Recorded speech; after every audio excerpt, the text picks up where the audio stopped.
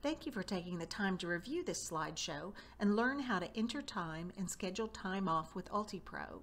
I'm Ginger Decato with the HR Employee Development and Training team. This short presentation will walk you through the time management process and introduce you to a few other features you can access today. Here are just a few of the benefits of time management in UltiPro. Self-service 24/7 anywhere there's an internet connection, even on your phone. Clocking in and out as well as scheduling time off is quick and easy. And you can view notifications and alerts, even track and submit timesheets. It's all effortless with UltiPro. Before we look at how easy it is to enter time, let's first review some of the features UltiPro has to offer. The first step, log into UltiPro through the UltiPro2 portal. Just enter your credentials here. There are two ways you can access UltiPro from the portal. I usually choose My Bookmarks and select UltiPro at the bottom of the menu. You can also access UltiPro from the Menu tab. Just choose Applications and find UltiPro at the bottom of this page. If this is your first time accessing the new system, you'll have to complete the next steps.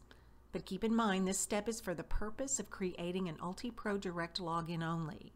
You will only have to enter this information one time.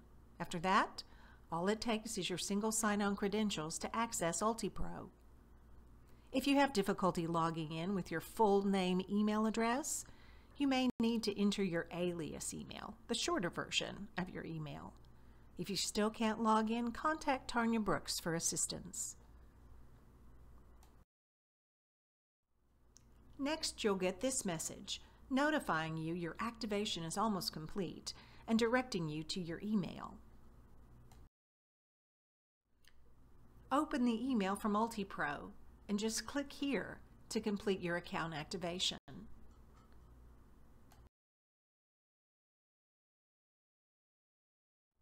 You're on the final step in the activation process. Just follow these instructions and you're well on your way. Your current password is your date of birth and 8 numbers. Enter 2 numbers for the month, 2 numbers for the date, and 4 numbers for the year. That's it. Now create a new password and enter it into this field.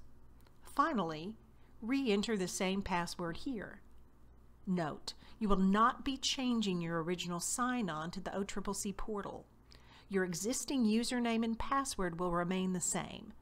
This step is for the purpose of creating an UltiPro Direct login only. And again, if you have any problems logging in, contact Tanya Brooks at the email or extension on this slide.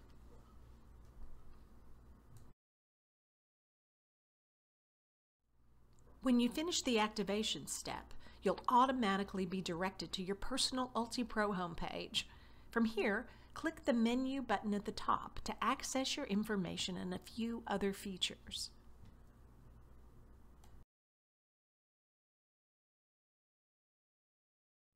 Under the Myself tab, you'll see several categories. Under the Personal category, go ahead and click Name, Address, and Telephone. You will automatically be linked to your individual employee information. When you get some time, we hope that you'll log in and take a look around. Familiarize yourself with the features. Review your personal information for accuracy and change it if it's not correct. Do the same thing for emergency contacts.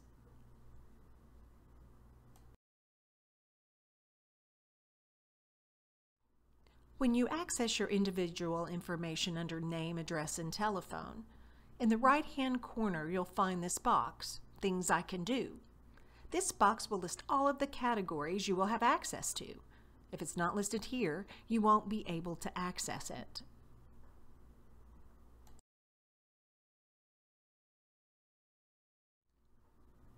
UltiPro makes it easy to navigate too. The same information listed across the top of this page is the same information found under the Personal category on the Myself tab. The same information can be found right here.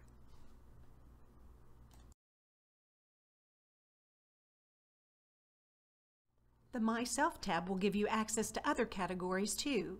Here under My Company, you will find the new employee directory, as well as quick access to new career opportunities.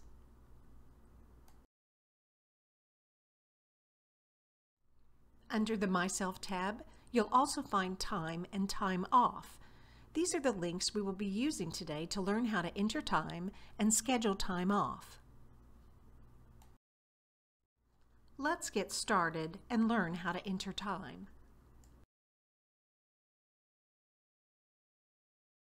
Just as a refresher, from the main menu, employees will access time and time off from the Myself tab.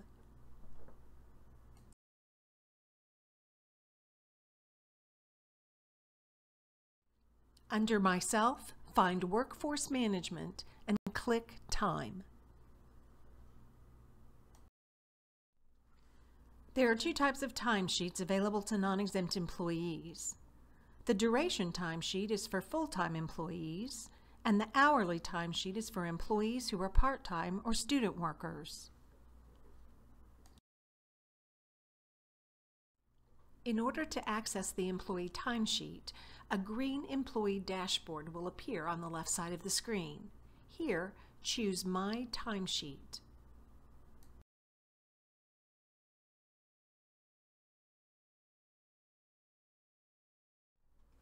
The timesheets are similar to each other.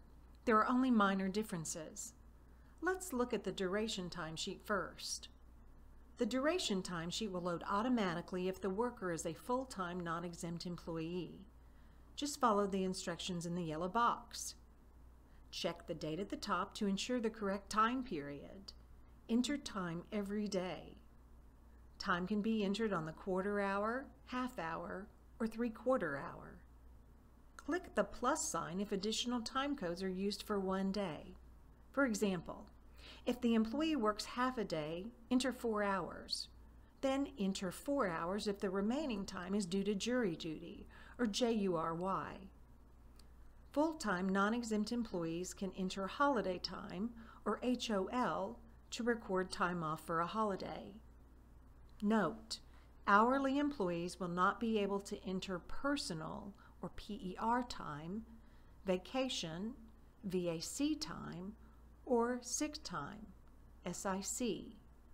A time-off request must be completed and submitted to the supervisor and approved before these hours appear on the timesheet. This will be covered in the time-off section of the slideshow. Finally, click Save after each daily entry, but click Submit only after timesheets have been completed for the designated time period.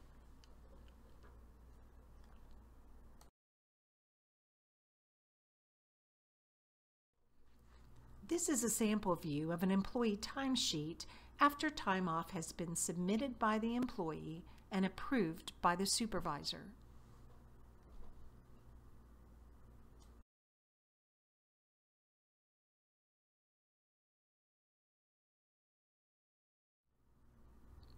Now let's schedule time off. Time off is also accessed from the main menu.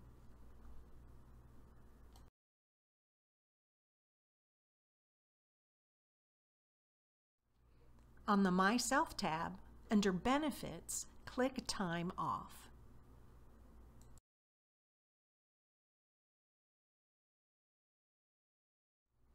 This action will bring you to the Create Requests page.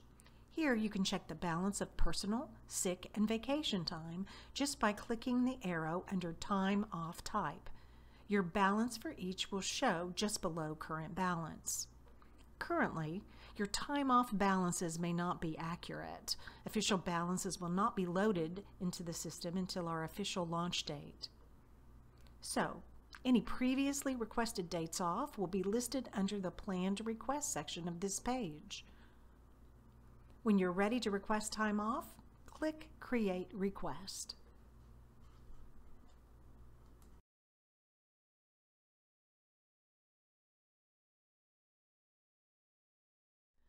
On this page, you will enter the type of leave you are requesting: VAC for vacation, PER for personal time, and SICK for sick time. Enter the start and end dates.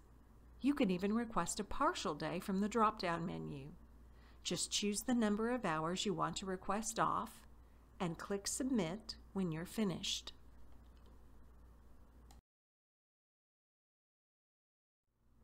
After you submit your time off requests, the date will be placed in the Planned Requests box and show pending until it is approved by your supervisor.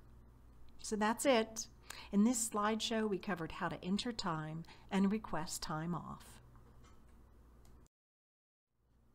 If you have questions about entering time, contact Lori Johnson, the payroll coordinator, or Suzanne Garvey, payroll specialist. If you need to schedule training for your department, contact me, Ginger Decato. Thank you for listening.